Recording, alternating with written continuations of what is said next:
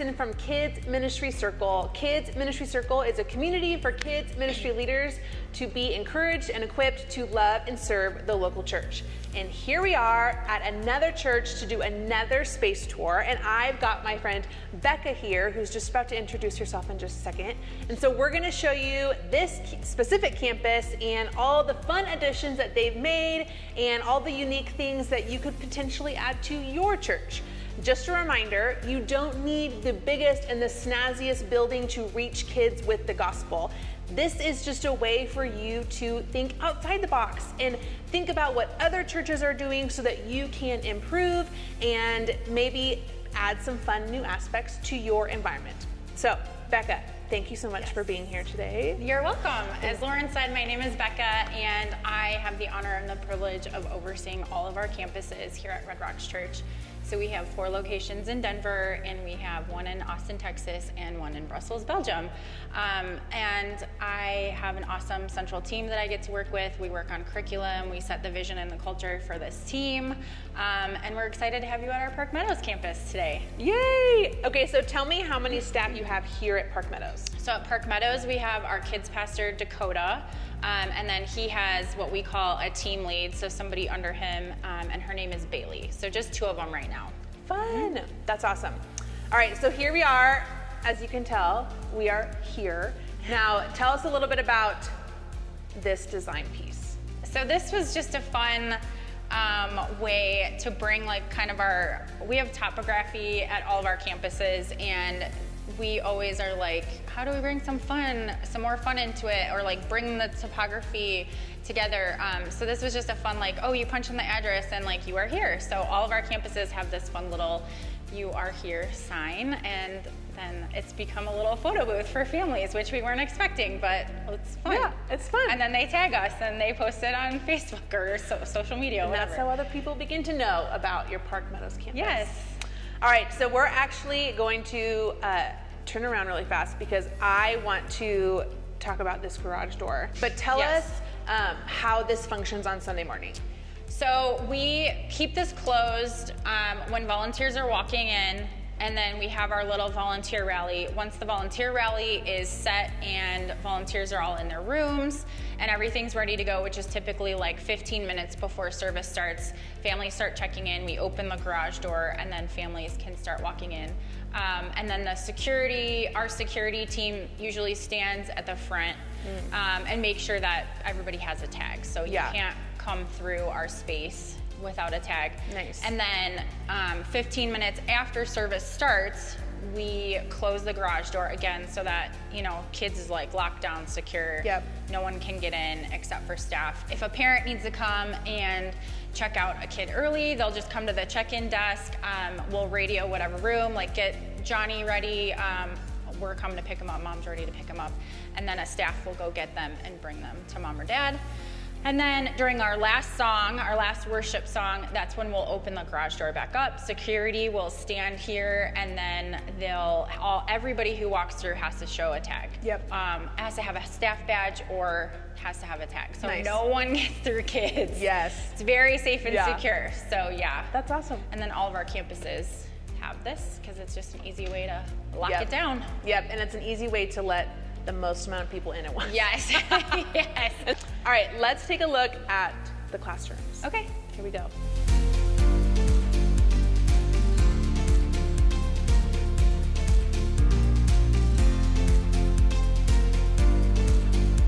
All right, so here we are in the baby's room. Yes. So there's a few things that I would love for you to kind of explain, design-wise, some unique aspects. So first, tell me about this little, I don't even know what you would call it. Counter. Counter. We call it a counter. I don't know. Yeah, so this was one of our dream things where it was okay, if you could have one thing in the space, what would it be?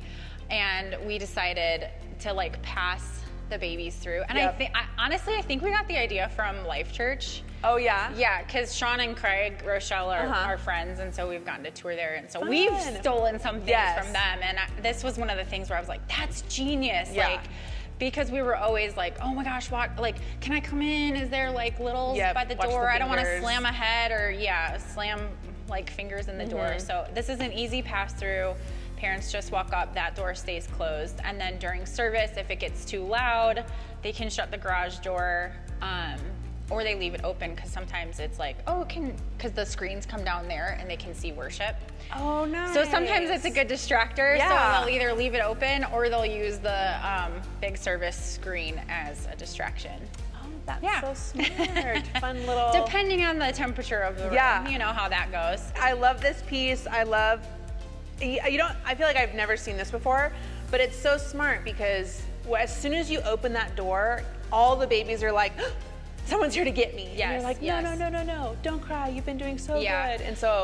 And that was kind of the thought behind the garage doors too, is, as soon as babies see the first parent come, then they get upset. And we have the option of like keeping the garage door shut so that, they don't get upset when they keep seeing people walk back and forth. Yep. Nice. All right, so here we are in front of our twos classroom. So tell me a little bit about what programming looks for your littles. So what curriculum do you use? How do you kind of weave that into Sunday mornings? Yeah, so in our 2-year-old room, and it depends on the campus too, so we offer a shorter version of what our 3s through 5s is doing.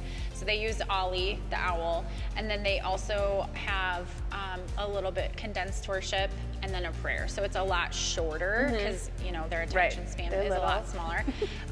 But at our Lakewood campus, sometimes more often than not, they bring the 2s into the large group program. Okay. So it just depends, and it just depends on the temperament of the 2s that day, So it's a nice option to either use the TV in there and use the condensed version, or know that hey, the 2s are having a great day. Let's bring them out into large group programming with the rest of the pre-K class. So that's awesome. Okay, so here's some fun aspects for this room. So we've got this 2-way glass, which obviously only the parents can look in, but it's a mirror on the other side. So parents can sneak a peek of their little ones, but the kids can't see them, which is a really fun aspect to a classroom, especially because if you've been in ministry a long time, you know that the 2-year-olds can be, sometimes that separation anxiety is high, and so if they can peek in without the kids seeing the parents, that's really helpful. And then talk to us about this little door. So I know everyone who comes to our campuses is like, what's going on here? Is this like a secret storage? And I'm like, no, it's just a little door that goes into the classroom. And the kids love it. I would say 90% of them are like, no, I'm going through my own little door. And at our Lakewood campus, it's kind of fun because it looks like they're going into a little fort, because it's got a rock. So I'm not sure if we'll do the same thing here, but they love it. And now it's a thing. We have to have it at every campus. So we added it at Littleton, and we have it here, and we'll probably add it at Arvada too, because if they've been to one campus and they're like sometimes they'll stop at Arvada and they'll be like, where's my little door? And we're like, you've been to another campus. Oh no. Because Arvada doesn't have a little door. So it's kind of funny. They're like, where's my little door? That's so cute. What a fun way to get kids excited to be at church. That's just one simple way that you'd be like, oh no, it's fun from the very beginning. From the moment you walk in, there's something fun with you in mind. And so I think that's a really sweet. All right, let's jump over to look at your preschool large group space.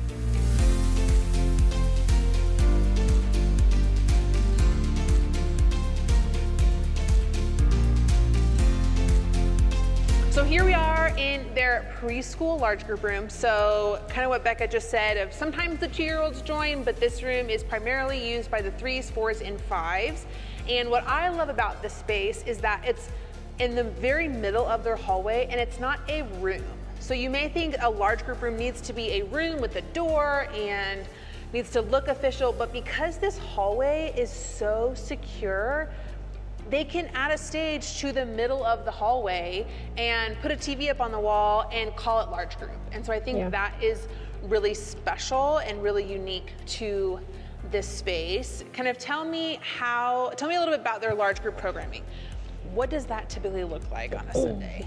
So they start in their rooms and they do what we call pre-large group activities. So usually it's a movement activity, and sometimes it's a craft, sometimes not. It just depends or sometimes it has to do with the prayer. And then they'll hear the cleanup song, which is not your typical cleanup song, but they'll hear it and they know, oh, it's time to clean up. And then we go to large group. And then so the 3s, 4s, 5s, sometimes 2s will all come in this room. Yep. And we'll start with worship, and we film our own intros, outros. Like we do use Nice. Ollie, we love Ollie, but then we film our own intros and outros. So, And we try to use our ministry leaders from every campus, so that they're all seeing faces, like, Yeah. you know, of people that they recognize, which is really funny because with littles, they're like, I know you, I've Yeah. seen you on TV. So it's cute for them. Yeah. And like you said, with this open space, our Lakewood campus is like that too. There's no room. It's just they come into an open space Yeah. and that's where they do their large group. Nice.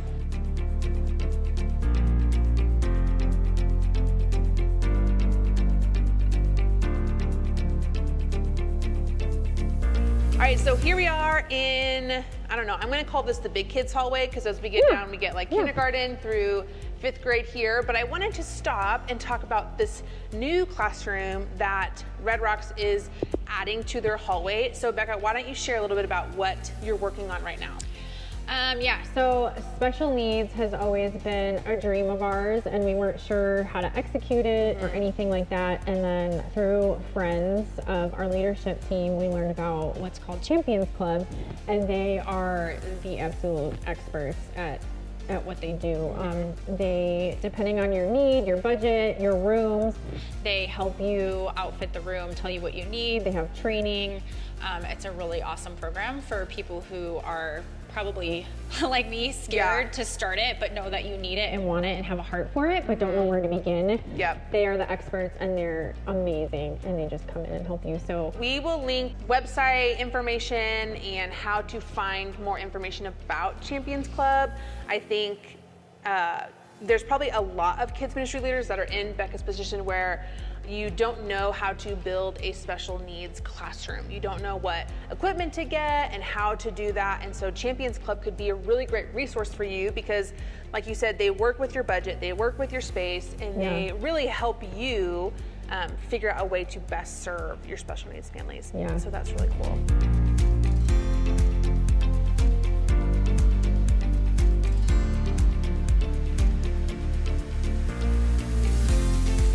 All right, so now we're gonna flip around and we're gonna talk about bathrooms because who doesn't love to talk about bathrooms? And so, Becca, why don't you share a little bit about kind of your hope in creating bathrooms the way that you guys did? yeah, so as you notice, they're not your typical like school bathrooms that have stalls or multi-kid bathrooms because, again, I'm a safety nerd, and so when we did our safety training with one of our HR person actually used to work for Child Protective Services, and she told us that kid-on-kid abuse often happens in the bathroom. And so I was like, okay, in thinking about building this space, I'm like, is it possible to put separate bathrooms so there's only one kid in a bathroom at a time? So now here we are.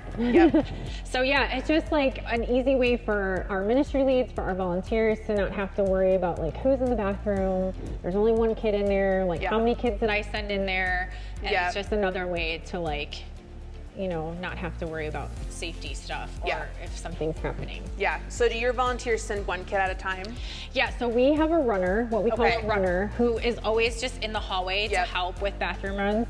So they'll either, everyone's on a radio. Or one of our volunteers in a room is always on a radio. And so they'll be like, hey, is there a runner? I'm gonna send somebody to the bathroom. So then they'll just stand here while somebody goes in. And then they'll send them back. They'll walk them back to their classroom and be like, okay, Susie's back. So that they know they're back. Nice. Yeah. And so these are kids-only bathrooms. Yes. So even if a volunteer really has to go to the bathroom, they have to walk out of the kids' space because these are reserved for kids only, which I think is just a great way to continue to strive towards safety and protecting our kids. So that's great. I love this idea. I love not having a bunch of stalls, and I think that's a great way to continue to be safe. Yes, thank you. All right, let's take a look at one of your large group rooms for the grade school kids. Okay. So.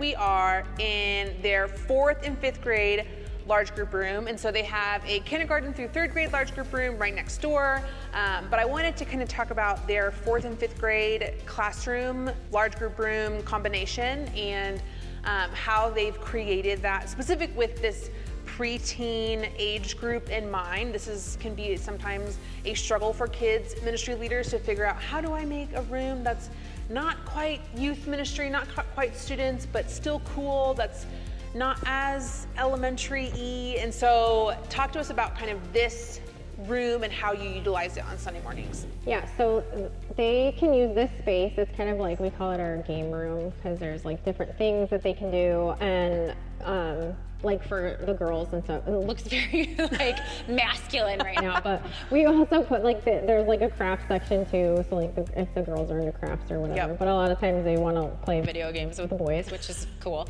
But yeah, we really pride ourselves on bridging the gap between us and youth. And so we wanted this to feel, like you said, preteen. Yeah. And so youth, they get to hang out and do kind of the same thing before youth starts. So we wanted to give them that feel of, yeah, this is kind of what youth feels like. Because if you go into any of our campuses on a Wednesday night for youth, you're going to see like a larger version of what we have in here. Yep. So it's kind of a bridge. Yeah. So they get to kind of feel like, oh, this is maybe what youth is going to feel like. Yep. So they don't have any pre-large group activities like the other kids do. They just get to hang out. Get to play. Yeah. So, which is fun. You know, it's an a lot of times the video games is an icebreaker, especially for the boys.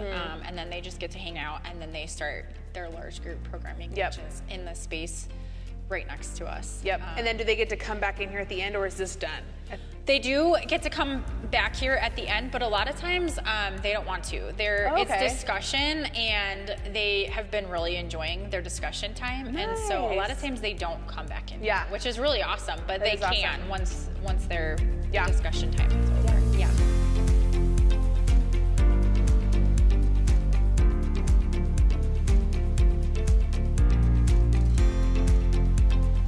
All right, so here we are in another room that's not designed for kids. Yes. You've decided to create a space just for volunteers. And so tell us a little bit about how volunteers use this space, when it's open on Sunday mornings, and all of those fun details. Yeah, so we love on our volunteers so much here, as I'm sure every church does, but one easy way for us to love on our volunteers is to give them a space and to feed them. So as you can see, there's lots of snacks and goodies, and then we usually like get bagels or something, depending on the campus. Yep. We always have food and coffee for our volunteers, and then there's a little beverage fridge. There's cubbies in there so they can put their stuff. So a lot of them come early, and it's a way for them just to like connect before service starts too. So it provides community. It just provides an easy way for us to be like, hey, we don't pay you, but like we love you and we'll spoil you. Like tell us what your favorite snacks are. Yeah. Food is just a love language around this place. So it's just an easy, like I said, it's an easy way to love on your volunteers. Yeah. Nice. And then you guys do your big volunteer pre-service huddle outside, right? We actually do it in our kindergarten through 3rd grade room because we've grown out of this space. You cannot get all your volunteers in this space. But it's still a nice space for them to come, grab a coffee, grab food before service starts, or just hang out. Well, friends, that is the end of our tour here at Red Rocks Park Meadows campus, which is just, I don't know, 30 minutes south of Denver, just in case you were like looking at the map of Colorado and you're like, where is this? And so it's just a little bit south of the city. And I hope this was helpful for you. I hope you gained some new insight on things that you can add to your space, whether you are building or renovating, or just trying to find a way to spruce up your environment. So Becca, thanks again for joining us. If people have questions or questions for your team, or would like more explanation of the cabinets or the fun small door, what's the best way for people to get in contact with you and your team? Yeah, I would say best way to come in contact with us is email redrockskids@redrockschurch.com. That's great. Well, friends, if you would like to learn more about Kids Ministry Circle, see more of our space tour videos, figure out how to join a cohort, or learn more about coaching opportunities, you can head over to kidsministrycircle.com. And don't forget to like and subscribe our YouTube channel so you can get these videos sent right to you when they launch. All right, we'll see you next time. Bye.